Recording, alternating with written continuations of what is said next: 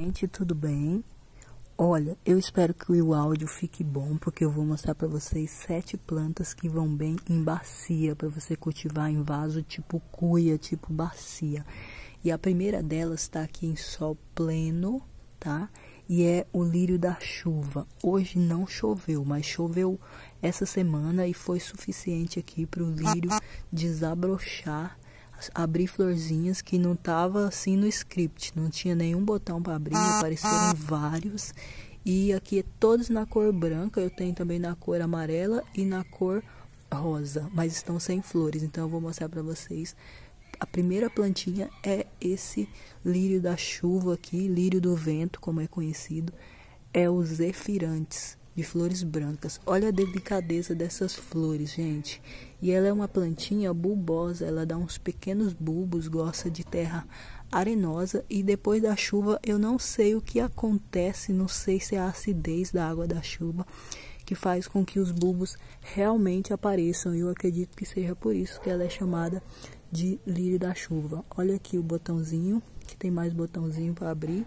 Algumas já se fecharam e ela inclusive dá sementes, né? De vez em quando algum polinizador aparece aqui, poliniza ela. Você pode polinizar manualmente também, passando o dedo assim, ó, nesse pólen da flor, passando na outra flor e ela poliniza manualmente. Eu não sei se dá para ver aqui, ó, que ficou o pólen amarelinho. Então você tira de uma, passa na outra e aguarda aí as sementes. Ela dá uma cápsulazinha com mais ou menos umas 3 sementes, que também germinam com facilidade em terreno arenoso. Essa é a primeira plantinha, então.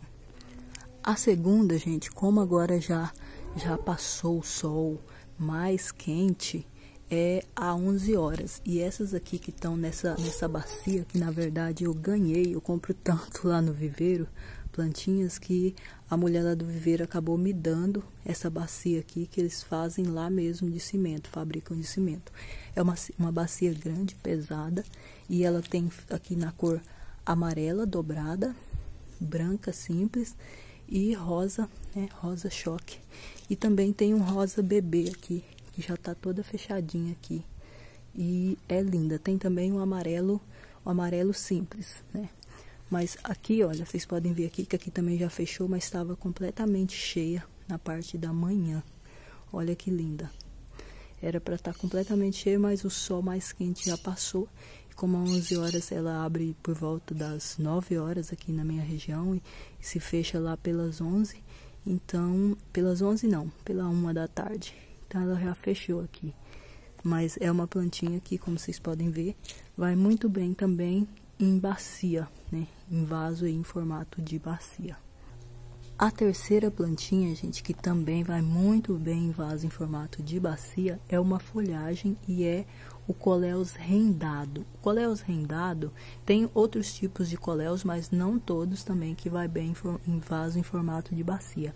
Aqui no caso do meu aqui, olha, eu podei todo lado de cá e ela tá no formato de meia lua, então diria assim que é uma parte só da bacia, mas vocês podem ver que é muito similar, é como se fosse uma bacia achatada. E ela vai muito bem aqui também, ó. Eu plantei um galinho, já mostrei para vocês, ela é muito simples de fazer a propagação. Você enraizando ela na água, não tem erro, não tem segredo, é só deixar ela enraizar na água e depois fazer o plantio, que ela vai muito bem. E olha a coloração dessa folhagem, né? O contraste do roxo, né? Sei lá, um marrom com verde e um rosa no centro, né? Uma folhagem linda, e como se não bastasse ainda por cima, ela tem esse rendado nas bordinhas dela. E ela é a terceira plantinha aqui que eu sugiro para vocês para cultivar em bacia. Se você tem uma área ampla, ela vai ficar lindíssima aqui, como está aqui no meu vaso em formato de meia lua. E aqui ao lado dela tenho aqui o trevo roxo. Ele ainda não está exatamente como eu estou esperando, mas de qualquer forma é uma planta que está na bacia e ela vai encher muito essa bacia, ó. Aqui ela já está derramando, eu gosto quando ela fica derramando, e ela já está com bastante florzinhas inclusive, então não é só uma bela folhagem, ela é uma bela folhagem com flores super delicadas, e mais tarde ela se abre mais ainda, fica ainda mais cheia de flores. Olha, aqui tem mais, Olha que delicadeza ali, olha. Então, a florzinha dela eu acho muito linda, super delicada. E a folhagem também, né, gente? Olha que lindo, olha que bacia maravilhosa. E que vai encher completamente. Ela fica completamente cheia, tanto de folhagem, né? Essa folhagem escura, roxa dela, quanto de flores. Flores aí em tom lilás, rosa, né? Delicado aí, como vocês podem ver. Então, por isso que eu tô mostrando essa daqui pra vocês, que eu sugiro ela também. E também, a outra plantinha que eu vou mostrar pra vocês, ela tá aqui no cantinho, olha. Também pode ser cultivada em bacia, inclusive eu vou passar ela pra bacia, ela dá uns pequenos bulbos. E como vocês podem ver, ela é um trevinho também, só que não é o roxo, né? E quando você coloca ela num vasinho, igual tá esse daqui ela tá, né, num vasinho aqui de porcelana, mas fica super delicada, mas ela limita a quantidade dela, não passa disso daqui. E quando você coloca numa bacia, igual tá aquela da bacia de trevo da cor roxa, ela enche a bacia. E eu quero uma assim, então eu vou passar ela para uma bacia também. Aquela ali na cor verdinha, que as flores são iguais a essas daqui. E a sexta florzinha aqui pra vocês é a azulzinha, que abre flores pela manhã também. Como vocês podem ver, agora o sol já tá muito quente, escaldante. Ela tá até meio murchinha aqui, mas à tarde ela volta, tá, gente? Isso é normal, mas vocês podem ver aqui que ela deu muitas flores hoje. E eu tenho ela lá atrás também, tá? E ela tá linda, completamente cheia de flores, mas a vizinha está ouvindo música.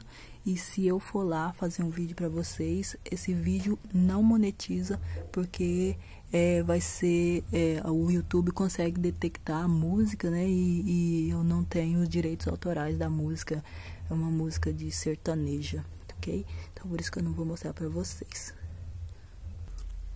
E a sétima plantinha que vai muito bem em bacia, eu poderia sugerir para vocês essa daqui, porque vocês já conhecem, olha. Essa daqui tá numa pequena cuia, né? Mas ainda assim, ela está muito linda, mesmo nessa pequena cuia. Ali, olha, eu fiz o replantio. Vocês que me acompanham aí já há algum tempo, já sabem que eu fiz o replantio ali dos bulbos do mini caládio.